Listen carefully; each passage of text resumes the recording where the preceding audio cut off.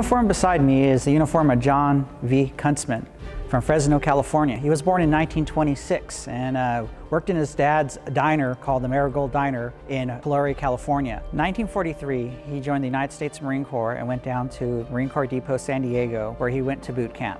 After he left boot camp, he went to Camp Pendleton, and then finally he went to Kono, where he trained for the assault of Iwo Jima with G Company, 3rd Battalion, 26th Marines. He landed at Iwo Jima on February 19, 1945. 6 days later, he was wounded in action with gunshot wounds to his head and to his arms, and where he was awarded the Purple Heart. He was discharged from service in December 1945, where he made it back home to Fresno. On behalf of the Historical Unit of Southern California and myself, Leonardo Flores, I'd like to thank John V. Kunstman for his service in World War II. Thank you.